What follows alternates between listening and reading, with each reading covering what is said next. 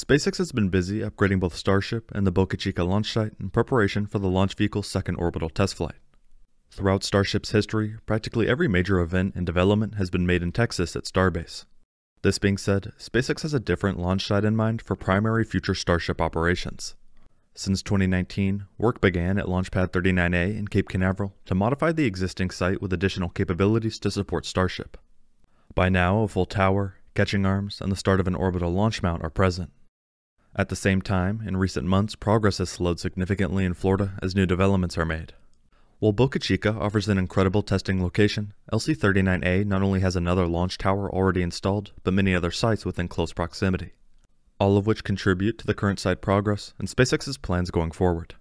Here I'll go more in depth into the progress at LC-39A, the future plans for the site, what to expect in the coming months, and more.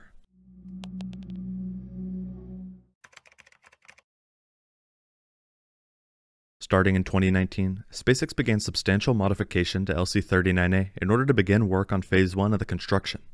The initial plan was to prepare the facility to launch prototypes of the large 9-meter or 30-foot diameter Methalox reusable rocket, Starship Upper Stage, from a launch stand. A second phase of the construction, planned in 2020, was to build a much larger launch mount capable of launching the entire Starship launch vehicle, powered by 33 Raptor engines and producing a total of 72 meganewtons or 16 million pound force of liftoff thrust when departing 39A. Around the time when SpaceX proposed this addition to the already existing 39A launch site, the agency completed an environmental assessment. Here they outlined exactly what SpaceX planned to do at the site. SpaceX would construct an additional launch mount for Starship at LC-39A, adjacent to the existing mount used for the Falcon 9 and Falcon Heavy. A propellant farm would be built near the existing Falcon Rocket Propellant 1 or RP-1 farm, similar in structure to the existing LOX farm. Site improvements would also include an interior transport road leading from the pad entrance gate up to the launch mount, as well as several new high-pressure gaseous commodity lines.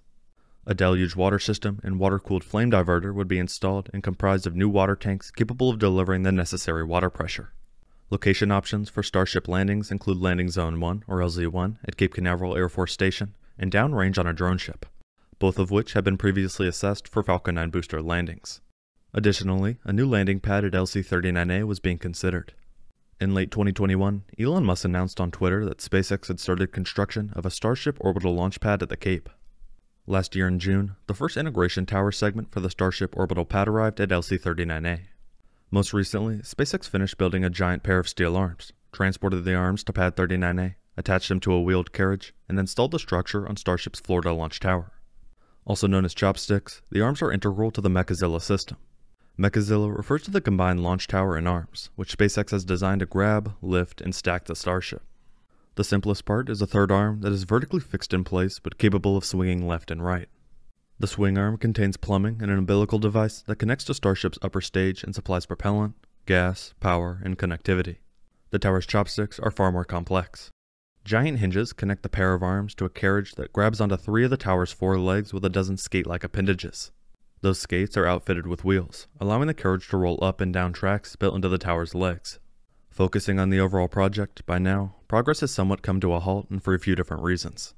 The first has to do with NASA and its concerns related to the Dragon spacecraft and crew launches. Currently, Pad 39A is the only qualified launch site available to the agency and SpaceX that can support a crewed Falcon 9 launch.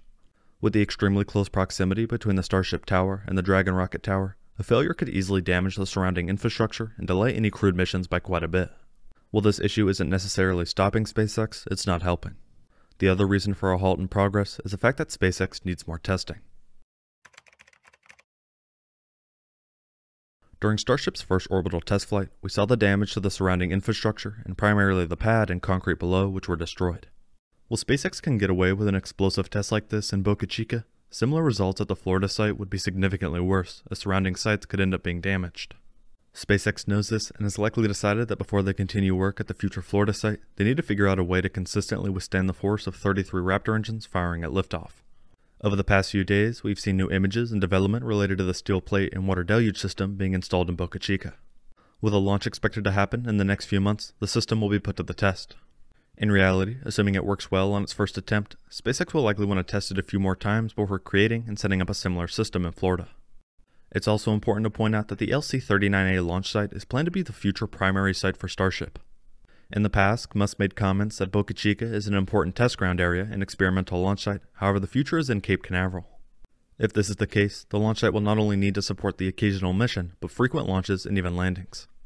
Not long after Starship's first orbital test flight, SpaceX highlighted that prior to the launch, they'd already been planning to use a large water-cooled steel plate to deal with the flames and exhaust of the Raptors.